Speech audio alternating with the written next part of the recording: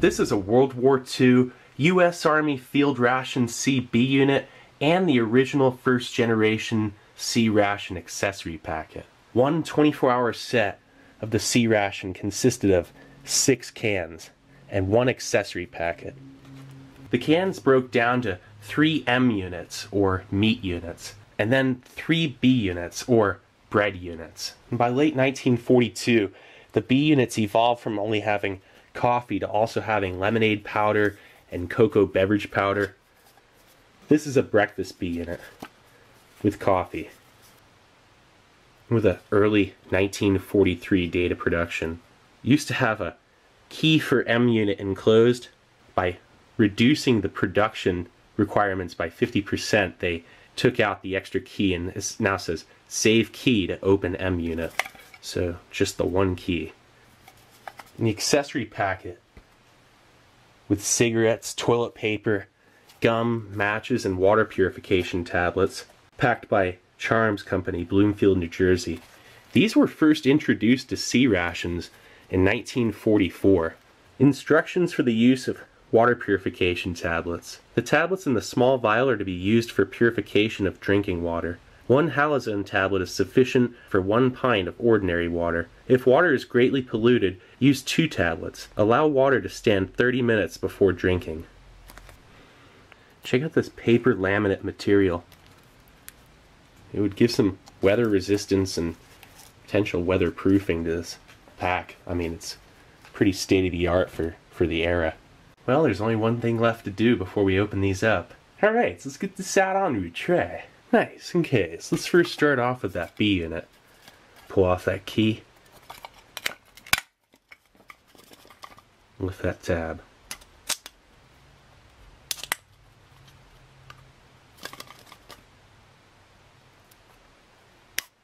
Nice hiss.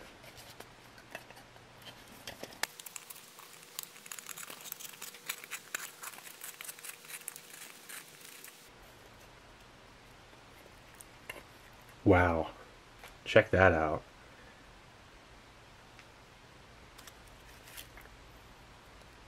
Nescafe. That is awesome. This one's still good too. Has a nice rattle to it. Wow, this can doesn't smell stale or off whatsoever. This thing was well stored. A little flecks of rust on the outside didn't mean anything. That's a good sign when it smells like close to nothing. Just a slight grain to the biscuits in there. So Nescafe coffee. Now in the original B units, the container for the coffee was actually a aluminum packet that held 0.36 ounces of coffee. That was an essential war material, so they switched over to these slip top containers like these here. Barrington Hall. So this was the second design, and they'd tape them shut, and they were ineffective. Moisture would get inside of them. They end up like that. Alright, so then the sugar cubes. Check this out. 1 is bleached paper, and then 2 are unbleached paper sugar cubes. And unlabeled. Interesting. Some are Domino, some are Jack Frost. Various sugar cube brands. This is totally generic. 3 sugar cubes, and then 3 hard candies. We'll find out what flavors these are, but oh hey, check this out. This is almost like parchment paper, maybe glassine, some sort of thing to separate the biscuits and protect them from the other components. Check that out. A little bit of scuffing on the bottom biscuit there. Some scuffing on the metal, but that's fine. 5 biscuits. Look at the inside of that can. Alright, and then the accessory packet.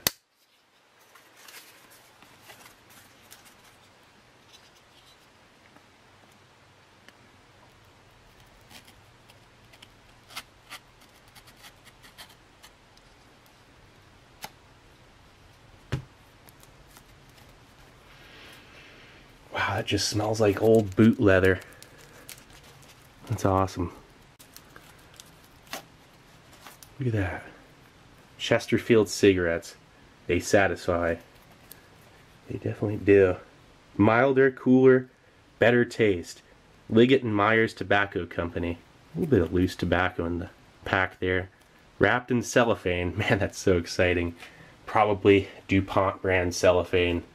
Big contractor for the era there. They were wrapping candy for charms and whatnot, providing cellophane. Look at that pack of Wrigley's PK. That looks brand new. Made of gum-based sugar, corn syrup, softeners, and flavor. Made in the USA. Yeah, gum was in K rations. Cigarettes, they didn't have in C rations for the first 5 years they were producing them.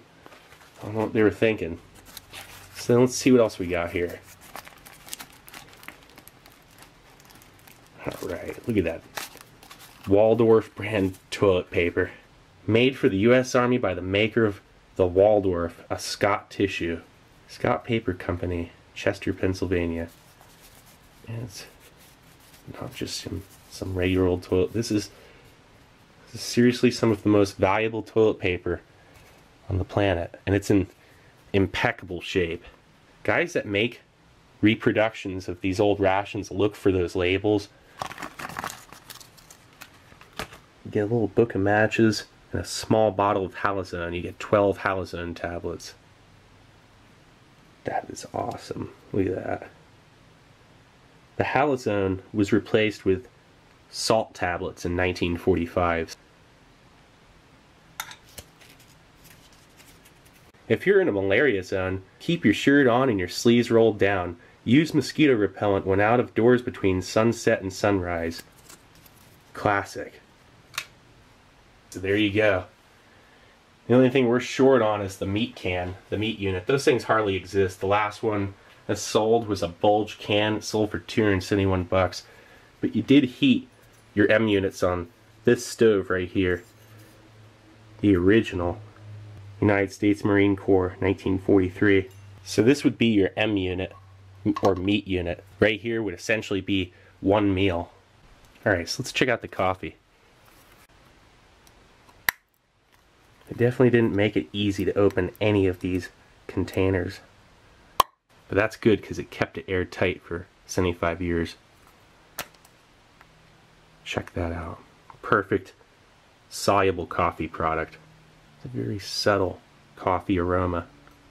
That is incredible right there. It's a 0.25 ounce portion. And really actually perfect for a full mess cup. It's not for only 8 ounces. And for 16, it's even too strong. Wow, that is a very fine granule. Different from the other kind I've seen.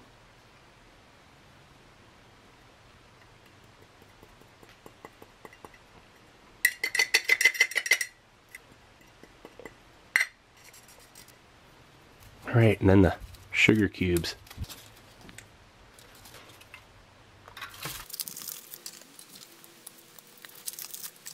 I gotta try out a biscuit. Yeah,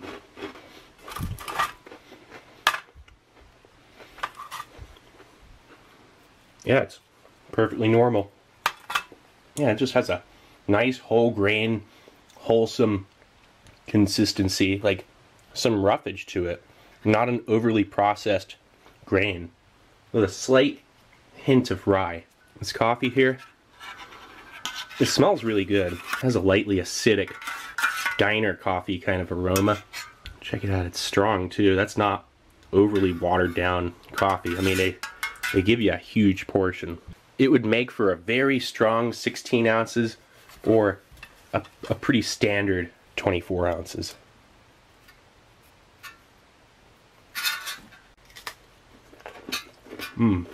Wow.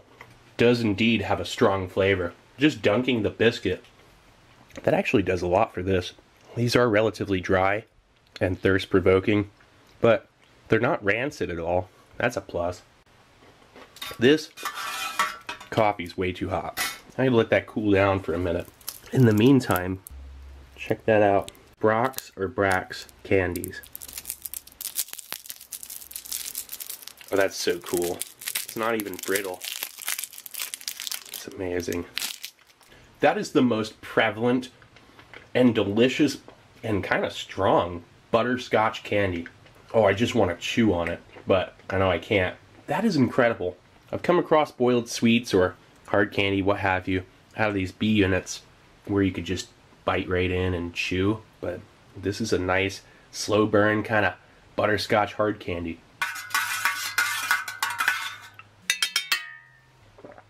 Oh wow, that's like perfect.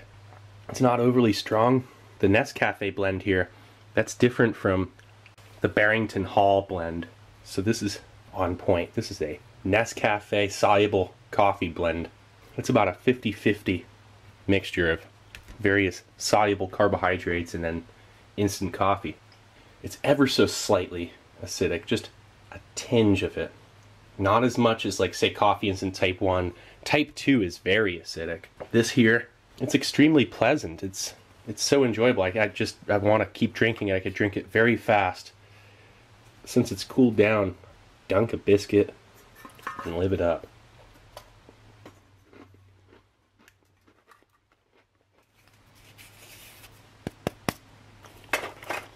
Perfect biscuits. They're not stale at all, but they don't always end up like that. I've come across some that were rancid, stale. It really is luck of the draw. Some of the early ones from 1941 had a fudge bar. Those fudge bars are never good, and they'll poison the rest of the components. This here, the hard candies, they don't do anything. They don't react with any of the other components. The Nescafe, no moisture got into that can. It's a time capsule. Like stepping back 3/4 of a century. So the B unit was preserved. That accessory packet looks on point too. You can tell by the gum. The gum's a great indicator. I mean, like, if there was moisture that got into that thing, you would know. The gum, the toilet paper too would be musty. And this Nescafe is a much better, more palatable coffee blend, you know, soluble coffee blend than, say, that Barrington Hall. Barrington Hall was rough. It's a slight nutty undertone. Very mild roast. It's a perfectly dunkable biscuit.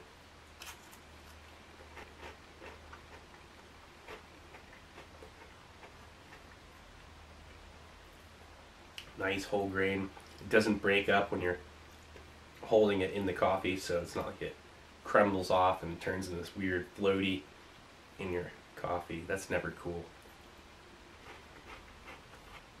Yeah, like, it was a dining experience, you know. You got biscuits, coffee, and hard candy. That butterscotch candy was amazing.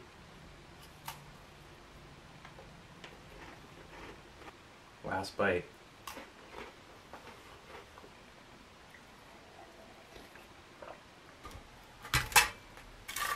And go for this lime. Yeah, it's a nice strong lime flavor. It's just an artificial lime. It hasn't turned or changed in any way. I'm gonna save this one. All right, and then these Chesterfields.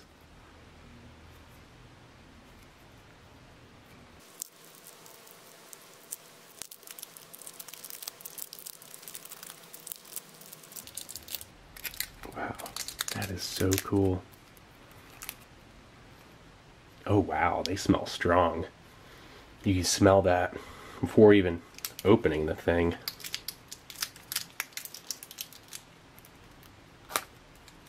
Look at those.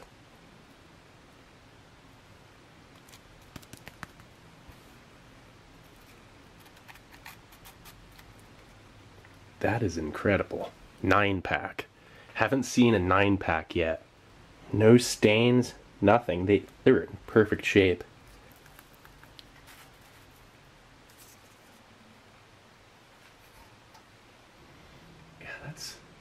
That smells like boot leather and some sort of old cologne or something. What's the most notable part of the dry pull? Definitely the boot leather. But it's not as strong and nauseating, thankfully. Alright, oh yeah. Check this out. Chesterfield.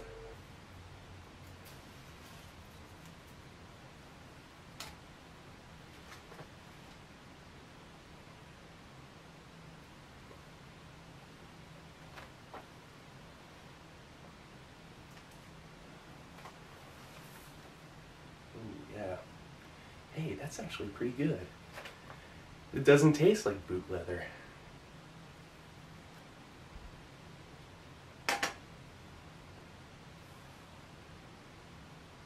Little bits of tobacco. Yeah, it is dry. It's very dry. It's gonna burn like a fuse out of an old cartoon, my guess.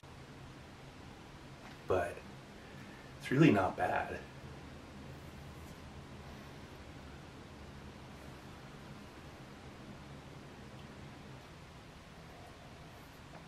So the cigarette's not super notable.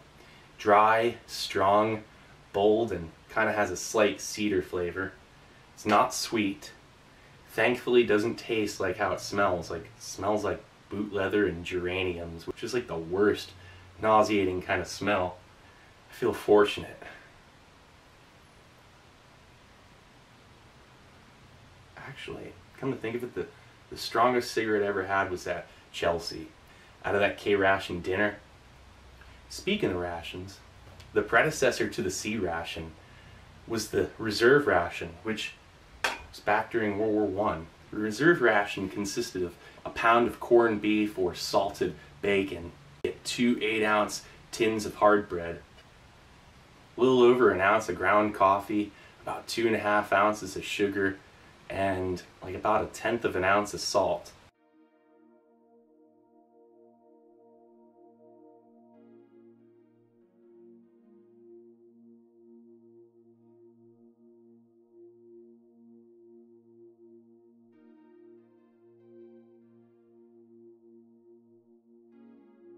Came out to about 3,200 calories.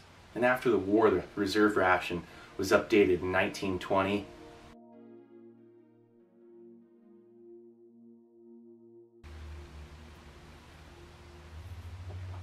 And then again in the late 20s.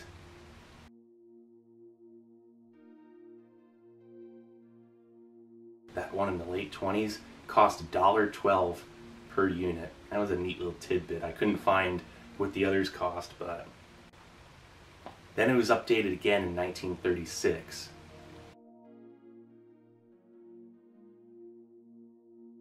Then again in 1938.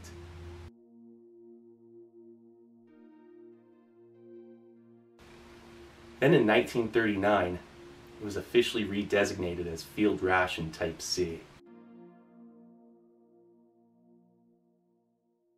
Yeah, this thing is so strong. I feel like I just smoked 2 cigarettes, so I think I'm good on that. The cigarette was okay. The coffee, much better. Check out this Wrigley's PK. Let's save the label.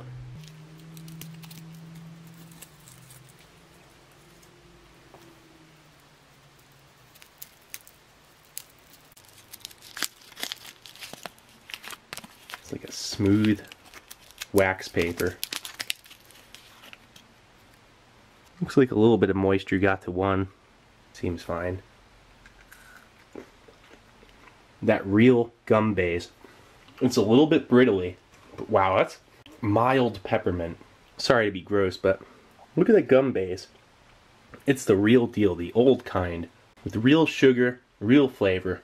That is the best chewing gum you could ever have, literally. That is a magnificent time capsule. Both of them. The B unit and this accessory packet. Absolutely incredible. What an awesome experience. It's right here. I'm going to save these, put them in a humidor, bring a little bit of life back into them.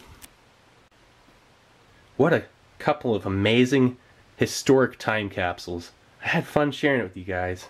This is Steve 1989. I hope you liked the video. I'll be coming back at you with something new. They're old. Alright, cool. See ya.